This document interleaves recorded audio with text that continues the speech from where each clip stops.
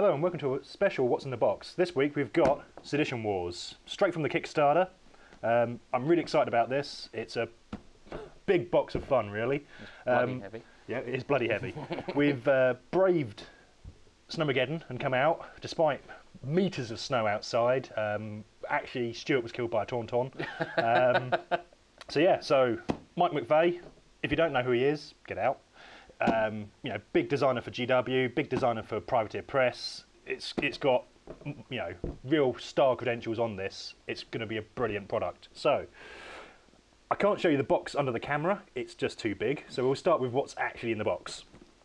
So first off, we've got the rule book. It's a nice glossy 60-page book. Full rules in here. Nice drawings. You've got the scenarios. I mean, this can be played either as a kind of standalone scenario play game, so you can go through the entire campaign from start to finish, or you can just do pick-up games with it. So you can go in, sort out the force you've got, and then just play a death match, or kill team, or survivor, kill the VIP, all kinds of awesome stuff there. Really well written, really nice piece of work there. Full coverage of the rules. Artwork's fantastic. Yeah, really nice artwork. Really, really good. So next up, we've got the first page of counters. Now, it's really nice heavy card stock, each one emblazoned with the Sedition Wars iconography. So first off, we've got all the kind of status effects. You've got corpse tokens, you've got fire, bleeds, all your different orders.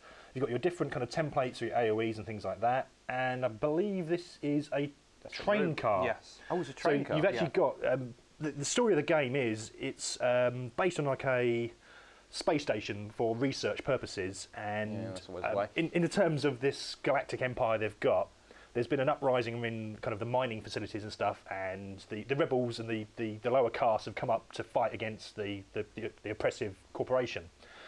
So they've lost contact with the space station. They've sent in their marines, the vanguard, and it's not actually the rebels. It's this horrible nanite plague that's actually turning everyone into big gribbly monsters. And it's horrendous. So inside the station that you're playing in, you've got all different areas. You've got like reactors, you've got a whole section of gantry work and stuff, and you've got kind of the cable system of cars that go between the different facilities. So you can actually have like a fight going into these train parts and things like that. So that's the first one. We've then got the second one, which is again very similar. You've got the other ones. You've got your civilians. You've got more AOEs. You've got different alert symbols. This is really nice, solid card. It's not going to fray too easily. Decent production values, which really is what you want from a product like this. Yeah, it is really good. It is, as you said, it is really well built for this. Yeah. So, I mean, the stuff that's coming out of Kickstarter is getting much better, and that's really nice. Yeah, and the box art, the solidness, the weight. It's a classy, decent product. Right? Would it be fair to say labour of love? Yeah, I think so. I mean, Mike McVeigh's been with the company for ages now. Or, sorry, been in the field for ages, and he knows what he's doing. Yeah. He's reflected in what he's built here. So we've got the first of the gaming tiles. So in terms of the game, you have several tiles linked together, which shows that part of the scenario you're playing. Each tile gives you a certain amount of points you can then spend on your miniatures. So you don't agree before the battle like, 1,500 points or something like that. You've got points per tile, so you're going to have quite a few monsters the bigger it gets. And then from there you can then class, go into if you're taking characters or just grunts or heavy weapons and things like that. The tiles are also reversible. Yeah. So here's your gantry one. So you've got actually 3 spaces where if you fall on them, you're dead because you literally just fall through 1,000 miles. We've got the airlock. We've got the medical suite, which is nice and gribbly. I was going to say, the blood in every corner. Yeah, the green stuff and sort of broken things on the floor does sort of give a sort of air of badness went on here. It is quite grisly. Yeah. Which you expect. It's not going in there for a holiday. You are going in there to wipe out everything you can. Mm. This looks like some kind of office CNC space. So you've got lots of documents everywhere. Loads more blood. And they littered, which is just rude. Yeah, I mean, really, in the future, it should be paperless office anyway. Yeah, so I don't understand what's going on there. And if they're that sophisticated, there should be robots to sort of tidy up after. The cleaner's not come in that week, which, terrible. Yeah. Ooh. So we've got, some more rooms. This looks like some kind of typing pool. The office of the future, the boss sits in the middle doing nothing in his glass fishbowl and lifts with blood. Yeah. So that one does look a little bit like the Beast of War officers, actually. That's quite, in fact, just as messy. I think that's actually the small one in the corner there must be Justin's, and all the big ones it's Warren's and everyone else's. Yeah. The mess in the blood there is uncanny. Yeah, it's actually really pretty much just like around us. Yeah. Rob slipped on some blood on the way in. Yeah, exactly. We've been looking at the kind of dodgy green pool over there. It's just horrendous. Animal, mineral, vegetable, or something entirely different. But yeah, no, it's a Beast of War member. Ah, right. Mostly vegetables. Yeah. Oh God. So yeah, we've got the reactor room. Obviously, big red and glowy, so it's going to be a reactor. Yep, and does lots of damage to you if you get too close to it. Or it could be a giant disco ball, but either way, yep, going to damage you. And that's generic room. Yeah, generic room. Bit of blood. Yeah, bit of blood. We're coming to expect that, obviously. Kind of a theme going on there. Yeah. Looks like the tramway station. Tramway station, oh, yeah. So here's actually we've got your trains in come along here, so you can actually, I think maybe, is there any more? Yeah, there's a tramway exit there. Oh, right. So you can then connect these, so you've actually got a nice big tramway and have the train moving between boards between each level.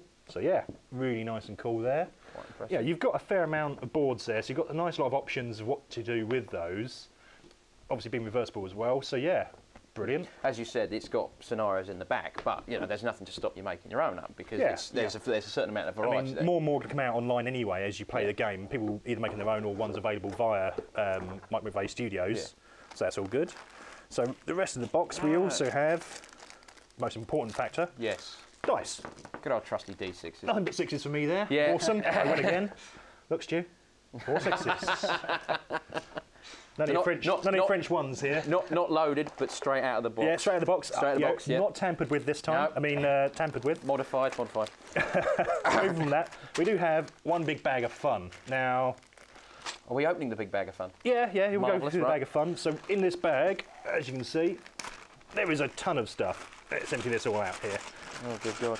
So we've got... Oh, green, which is very important. Yeah, we've got all our nano counters. Now, in terms of the way the game works, you've got your basic Vanguard troops who go in, and in return you've got your strain, which are the nanite monster horrible things. Evolve, and they evolve over turns. You generate these kind of nanite clouds that move around the table, and if they come into contact with other nanite monsters, you get enough of them, you can then make a bigger monster. Yeah. Or if they hit the Vanguard and you're unlucky, your guys get infected, which to begin with isn't too bad, but once it builds up, they then pop and turn into another big wibbly monster. And it's not like nice, happy infection. It's extra bits sprouting, regardless if you want them or not. It's like man flu on crack. Yeah, basically. Yeah. It is that terrible. But you get enough of it, and you can get guns coming out, which obviously will show you. And all kinds of horribleness. Yeah. So one of my favourite things about the cloud is that it can reanimate corpses. So any Vanguard that are killed, if I believe it's is it just the one? Just the one. It's just one. Can then reanimate them and bring them into the strain. So the strain forces essentially just keep regenerating, keep recycling. Yeah. Absolutely, and obviously you get enough of them.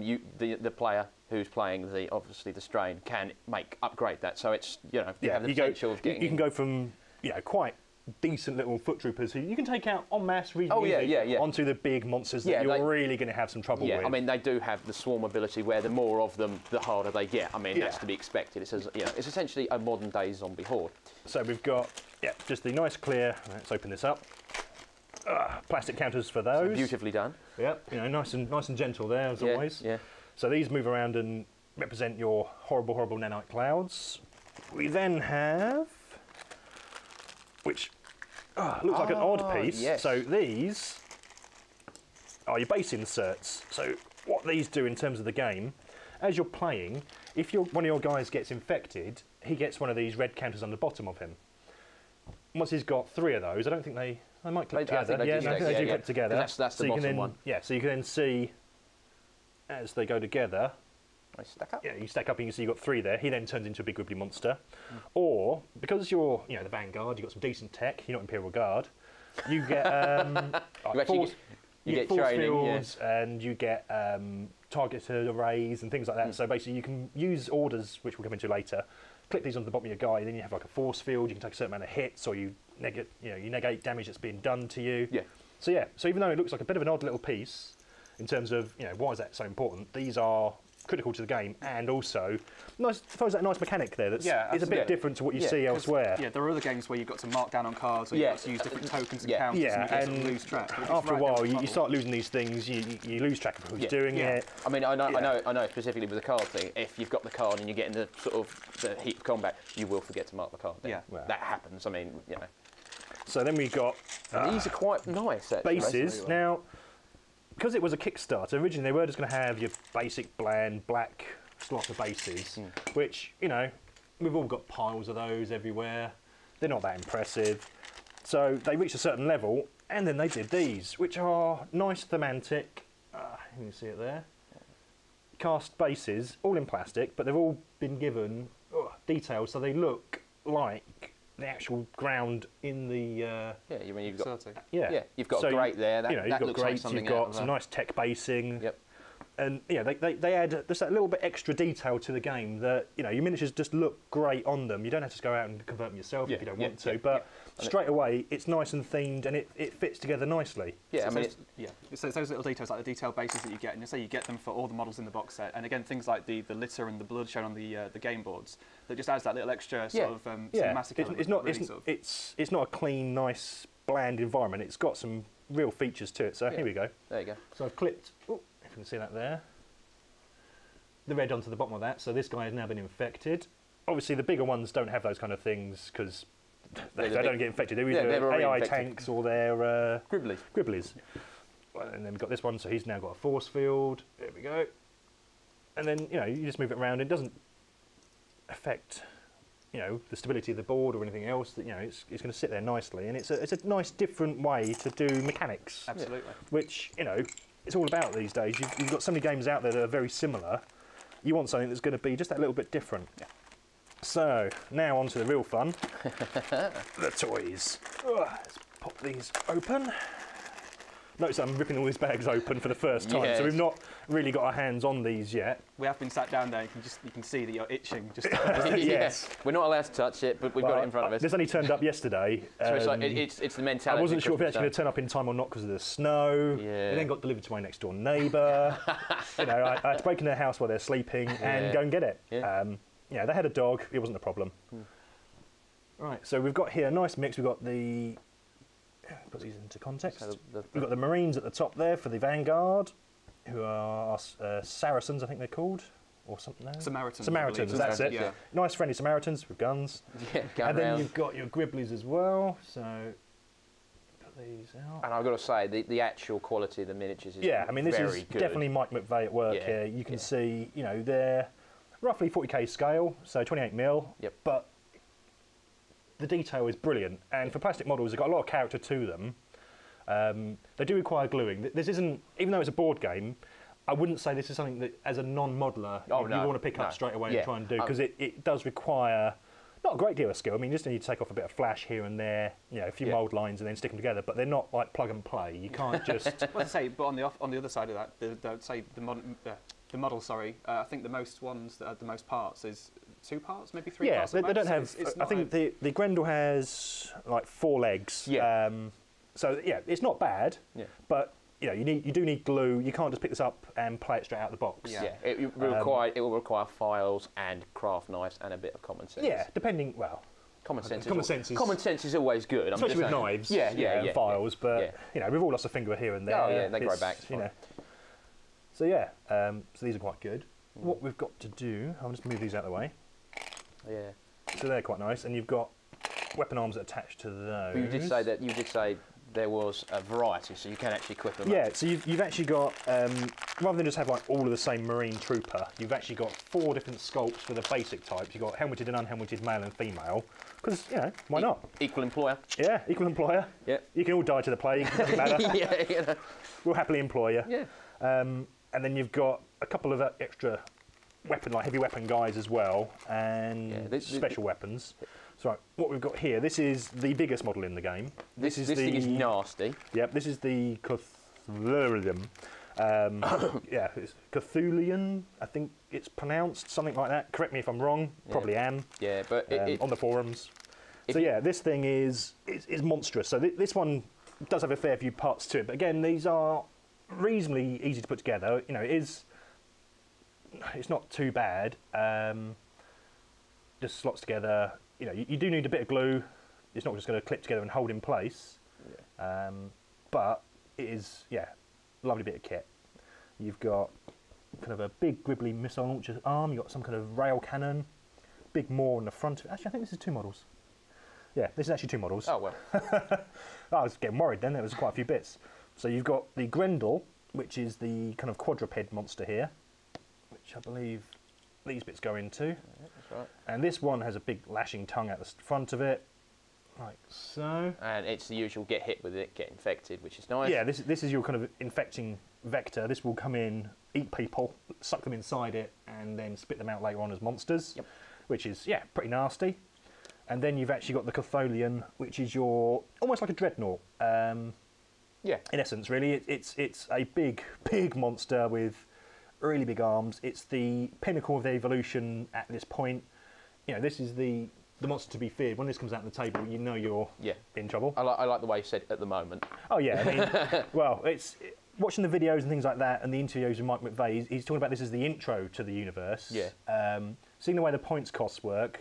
You know, that you're not restricted just by playing the missions. You know, you can do your own thing and you can build your own army. Yeah.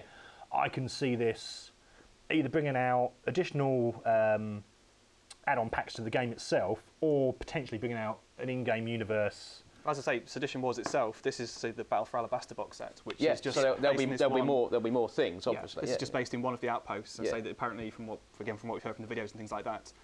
There is an entire universe sort of planned, and there are expansions coming, but we haven't sort of heard details yet. You've got the Firebrand out there, which is, you know, in the background of the story, they're going to the station because they think the Firebrand's taken over. Yeah, the Rebel. So the Rebels are going to come out. You know, they've already done a few models for them already. Yeah. Before this was a box game, they had a small range of models out there. So yeah, they're going to be coming.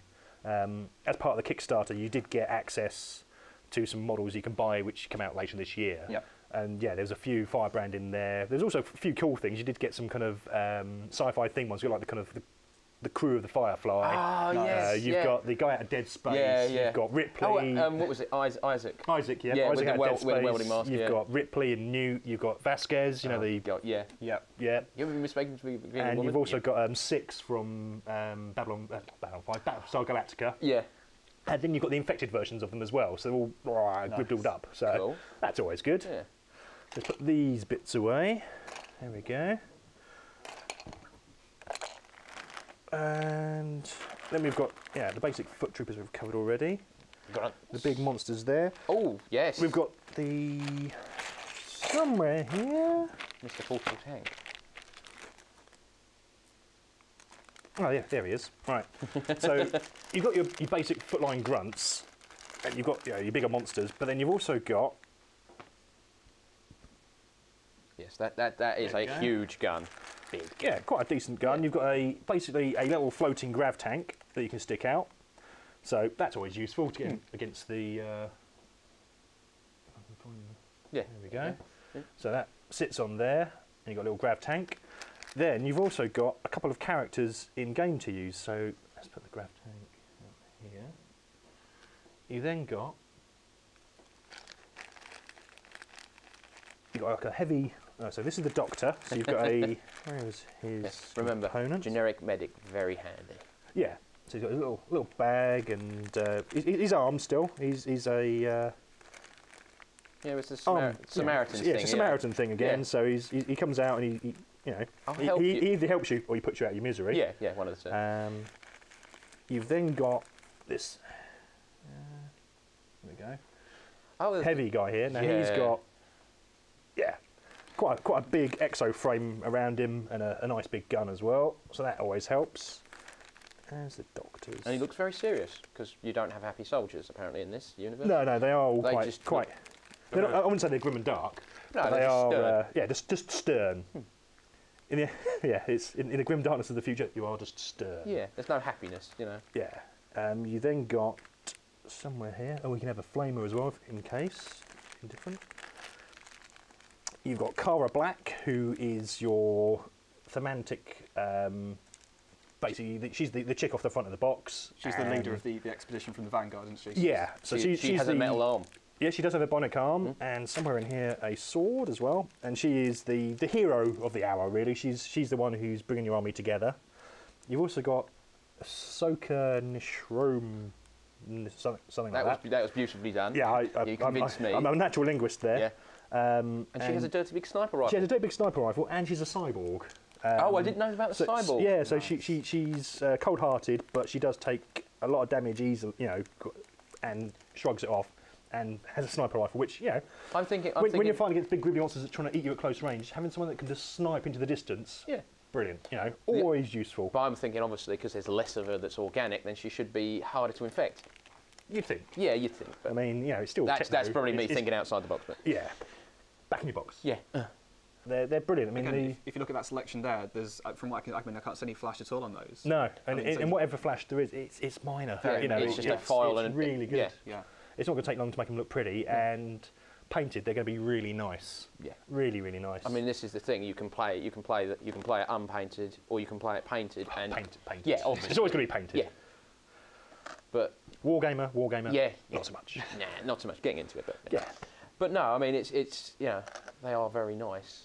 I mean, the whole set, the whole sort of box just screams, well thought out. Yeah. The important bit. You've also got your stat cards. So, a bit like War Machine, you've got your rule book, but also each unit is covered by the cards. So you've got how far they can move, how much damage they can take, and their armor level, and then how many wounds they can take as well, plus all their special rules. And then on the back they have additional effects as well. Yeah. And it's nice just having the cards. You've got something to hand. You don't have to faff around carrying loads of books with you. Just the rule book for this, those cards, and you can play. And yeah, solid. Really nice. We've got some of the completed models for a change. There we go. I was happy enough to actually get the Kickstarter and shell out a little bit more, so we got some extra models, so we were able to put those together outside of the box. What we've got here, we've got a nice couple of strain models. We've also got one of the big beasties in the middle. So this is a 4-part one. It's solid, it's stable, really good. Yeah. It didn't fall apart when I did that. Yeah, which is good. You've got your basic troopers. So we've got one male and one female in reverse order. So this one's the female, this one's the male. You can easily tell because one's got boobs. But luckily they're well armoured this time. It's not like they're running around in a space bikini. Yeah. And then you've got your heavy weapon trooper as well. We think that's... there we go. That's got to be a flamer. That just screams flamer for me. No, I think it's some kind of laser weapon. It's a bit big for a flamer. I was just thinking of a gas canister on the bottom, but... Yeah. Or could be plasma. Yeah. Then you've got kind of your low-level gribbly monsters. So you've got the kind of standard variant here.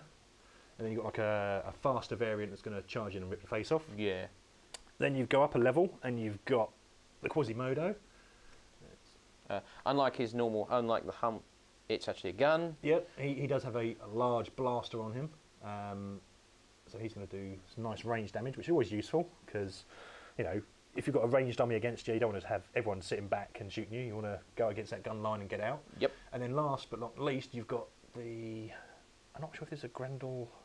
No, this is not a Grendel, but basically big dog monster. It is. Yeah. And again, really lovely detail. Only takes a little bit of cleaning up to get together. Goes together really nicely, and it's solid. It's a really good creature.